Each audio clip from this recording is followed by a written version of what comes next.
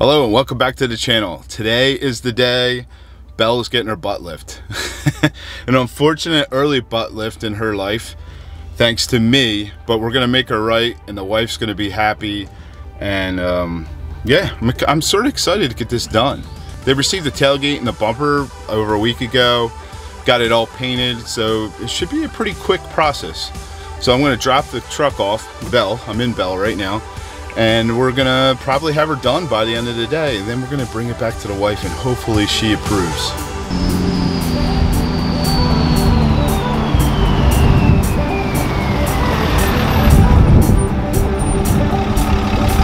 All right guys, we're out of Case Collision and Belle's gonna get her butt lift. It's gonna be all fixed up, no more boo-boos. Bruce is excited to see me. Today's the day, buddy. Welcome back. Yeah, welcome back. How was your vacation? It was all right. Where'd you go? Sedona, Arizona. Nice, nice. So. Nice and warm? It was comfortable because we were in the mountains. You know, we spent a day in Scottsdale before we flew out. It was 100. So. Cool. So Belle's here for you. We're gonna make the wifey happy. You know, all fixed up today. I hope so, Smitty, because guess what happened today? My help called all sick. No! So I'm here by myself. I was just telling him, Steve, I bailed him out yesterday on one. Big time bailed him out. Well, this is pretty simple. Everything's already painted, right? I know, it's just a matter of... It's just bolting it on. Well, that's it, but I'm bolting it on so I don't hit anything. Well, yeah, don't hit anything. Right. Steve's not here? No, he's turkey hunting. See? He's the one that told me to bring it today, so... No, I did. Oh, you did? Okay. So I'm supposed to have John to help. There's your tailgate painted. Oh yeah, let's go check it out, guys. So originally, guys, I initially planned not to put the emblems back on here, but when they got the tailgate in, they, you know, unfortunately have holes everywhere, so you can properly line up Ram across the whole tailgate here. So yeah, unfortunately, we're not going to be able to, you know, go badgeless on this. Did you get the Rebel emblem too, or no? Told me not to. Yeah, good. That's fine. Yeah. Told me all. This is plenty. This huge. Was that. Yes, this huge Ram emblem is plenty. I don't even want that, but unfortunately, we're pretty much. I mean, you can actually make out Ram almost on that. And where's the bumper? Bumper sitting over there. Did you have to paint that too, or did that come? No, it comes textured paint. Oh, so okay. Should I just clock out and work here today with you? If you turn that camera off. Yeah. Cool. So it's here. New pads in the box. Yeah. There's not much metal to these bumpers, guys. I mean, this is all plastic here. This is a little bit of metal.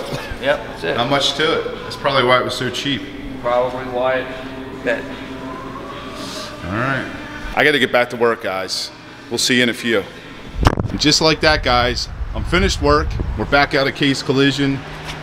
And Belle's got a new rear. She's been uplifted. I don't know, uplifted, fixed, better. She got a booty. It's a pre-accident condition. Yeah, pre-accident, pre-Smitty condition. Looks good. We only need to get one little part left, right? Was it this side? Yeah, right here. So this little valance, or I don't know what you want to call it. Oh, valance. See, I got it, guys. We're gonna replace that. Come back to replace that. And where's the old tailgate? Because I want to use that on my, you know, I want to hang it up in my office. You know, yeah, it's a trophy. Not a trophy anymore. It's a trophy with holes. What? Yeah. Cap closed. There's only one way to get it back open, and that is to cut a hole. Oh man. Re-plug the wires in, and then it would open up. And the reason being, guys, is I have the tonneau cover. So he had it disconnected. He disconnected. There's a back panel here. Lift it up a little bit. There's a back panel here that comes off, and he had taken that off and he disconnected the harness because this truck does have an electronic latching system. Unbeknownst to me, I didn't even realize it. I mean, how stupid am I? You're not pulling a lever, you're hitting a button. Should have registered in my head, but I didn't even know that either. So he disconnected that, and then he closed the tailgate with the tonneau cover down, and well... Because the reason I closed the tailgate was the fact that the bumper was damaged in, and I could not get to the wires for the tailgate. There you have it.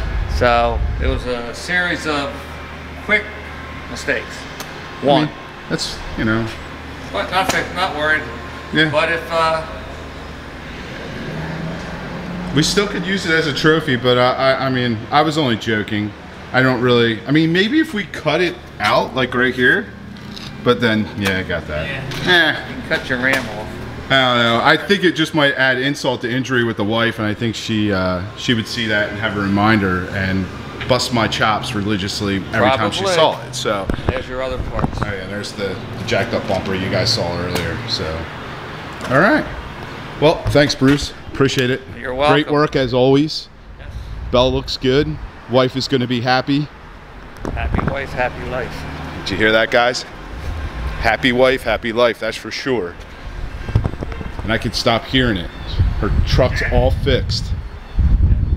One quick pit stop before I went home to the wife. We're at Chesterkenny Transmission CCT. We are delivering some Ram Beast merch for Mitch, who did his gear swap here, his 410 gear swap. We were here in the last video, you know, going over that and a couple other jobs that Andy had in the shop. Little jobs, he calls it. And I wanted to hook Mitch up from coming all the way here from New York to have CCT do their job, the gear swap. Remember that white Ram right there? That's where the ATS transmission 68 RFE went into. Looks like she's back up and running, back on the road. Yo! Yo, what's going on? I had to drop off some goodies for Mitch, who traveled all the way from New York to get his gear swap done by you guys. And so this is actually a neat thing that Mitch showed us. Or, you know, this is not something I'm familiar with or I've ever used before. So this is a tool that allows us to recalibrate the computer for the new, bigger tires and gears. So this will be a first go around. I mean, I was just reading about it. Everything looks pretty straightforward.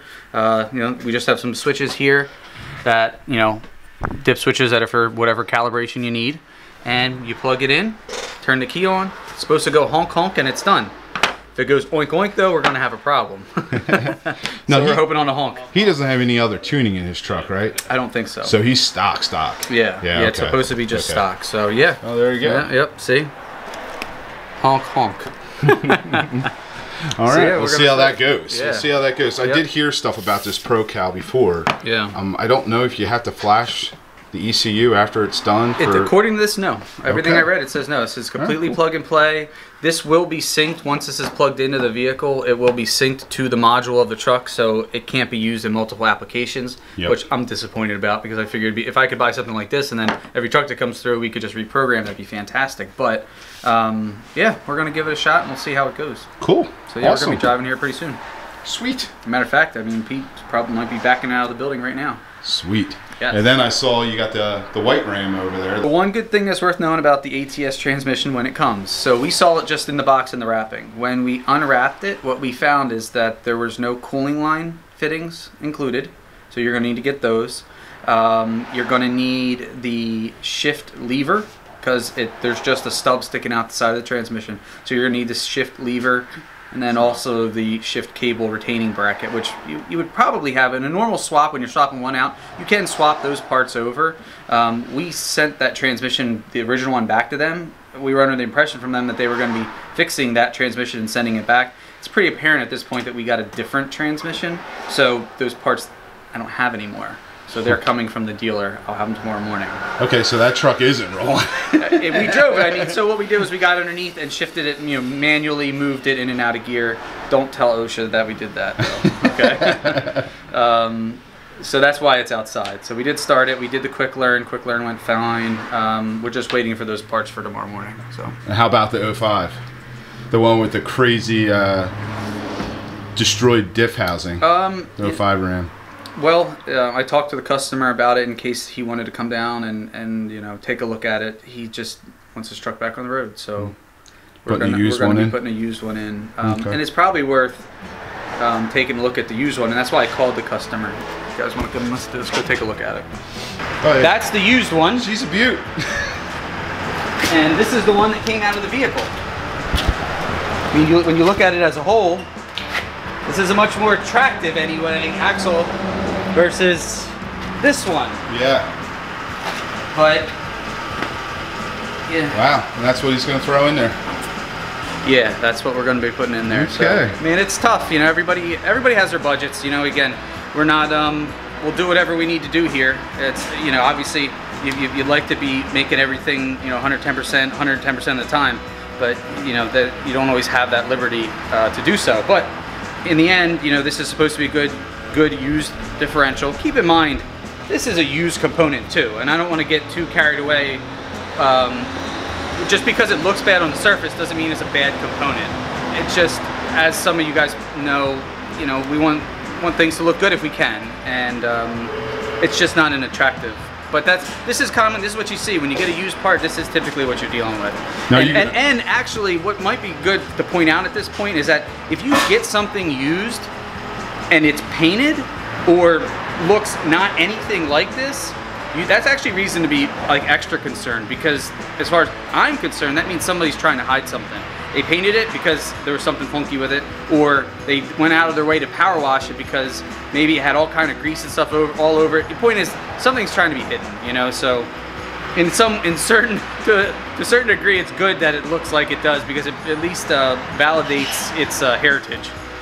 Now, are you going to break this thing open at all before you put it back in there? Just to inspect it? Yeah. This cover's going to come off. We'll take the cover off before we install it. I mean, if there's some bad stuff that comes rolling out of there, obviously we'll get in contact with the customer.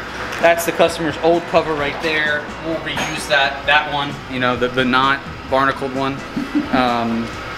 And then also, you know, we're going to do our best to try to replace these backing plates. You know, the nuts are hard to tell where they start and the other parts begin, but we're going to try to swap these onto there. They look better than the ones here, you know. So, all right. But again, it's like everybody says, well, just get a used part and slap it in. So what kind of slapping in do you want me to do exactly? Really, do you want me? I could just put this in. It's going to be hours worth of work though, getting some of these components off of this unit onto this one. And that doesn't happen for free, so it's another part that customers what you need to do is get a sandblaster, sandblast this, paint it, you know, make it look pretty. Actually, that's the future business model. Okay, yep. All right. Refurbing used parts. Yeah. Yeah. Hey, Pete. What's going on? What's going on? I had to stop in real quick. Oh, I appreciate it. Real quick, before I go home with the wife's fixed Ram. All right. Oh, what a beaut. Yep. What a beaut. Her rear end got an uplift. I'm sure she appreciates it. Well, we'll see. Yes. I didn't make it home yet, so. You never know. Are you ready? I just want to thank Mitch again for supporting the shops that support me, and you know, bringing you guys this awesome content. Yeah, absolutely. So, thanks, Mitch. Appreciate it. Good stuff. Andy appreciates it. I appreciate it. Yep. Got some good stuff for you there. No, it's been a good time. This project's been really fun with Mitch. I mean, him and I have gone back and forth the whole time. I've sent him tons of pictures about, you know, I've sent him a couple videos, like for the bypass, the transmission bypass valve. Saw that. Yeah. I sent him a video of that, which he really liked. You know, so it's been a good time, Mitch. Thanks. If you guys aren't following me yet, make sure you're following me on Instagram. I'm always posting story feeds, and you get a little insight of what the week's video is going to be. So make sure you're checking me out on Instagram and Facebook. Make sure you're checking out CCT on Facebook. Yes. They're in all the video descriptions. They're on my website. Make sure you're getting your AMSOIL from B Synthetics. I'm going to plug myself. Yep. And checking out rambeastprojects.com. All right, Andy. Thanks a lot, buddy. All right, guys. It's off to home to see the missus. Hopefully I don't back into anyone leaving this parking lot. Traffic's kind of crazy here. Wish me luck. Home, and I didn't back into Gaston. Let's go get the wife. Are you ready? I'm ready. Are you ready to see the butt lift? I'm ready to see my Kardashian. Oh, would you look at her? Just look at her.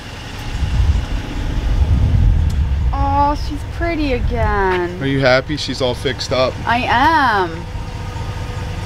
Very nice. I try to keep the other tailgate as a souvenir to hang on my wall, but he disconnected. This is actually electronic. It's not a normal latching system like the Beast. Like how you have in the older trucks. Yeah, it's got an electronic latch. Huh? So he disconnected this, and then he shut it. This was down, and he couldn't get in there, so he actually had to drill, well, not drill, but cut a hole into the old tailgate to reconnect it to release this. Murphy's Law, man. Yeah, so we can't keep it as a souvenir, but You're probably happy with that. yeah, I said it might just add insult to injury. Every time you saw it, you would just you would probably bust my chops. So. Or I'd just get mad at you, or you would yell at me for something and I would just point to it. Yep. Ah, very nice. Okay. I like it. Happy? I am. You're back in business? Back in business. Back in business. No Yeah. more busting my chops anymore. Well, I don't know about that. Oh, jeez. Let me grab a box. I want to show these guys something real quick. Okay. All right, guys, for Belle, we have a CTS2 monitor from Edge Products. Our friends over at Edge Products, they saw our Pulsar video and they sent us this nice monitor so we can monitor all of our gauges. This will come in handy when we put this truck back on the dyno for some more pulls for the S&B cold air induction that we installed. So, and you can clear codes if you get codes or anything like that, but it's a great tool. I had this on the Beast before I switched over to the EasyLink because I didn't need this anymore with the EasyLink, but we're going to use this on Belle, and we'll do a video on that, of course. All right, guys, I hope you enjoyed this video. If you did, please give it a thumbs up. If you're stopping by for the first time, make sure you tap, smash, do something to that subscribe button, hit that little notification bell, ding, ding. We love you guys. We appreciate you watching all the videos. We appreciate your support. We appreciate you purchasing your AMS oil from us. Go into Rambeast Projects. Always go to rambeastprojects.com. There is a RBP and partners link on there. You might want to check that out. There's some cool discount codes for the companies that support us. So check that out. We love you. I said that already. We'll see you on the next upload. Yes.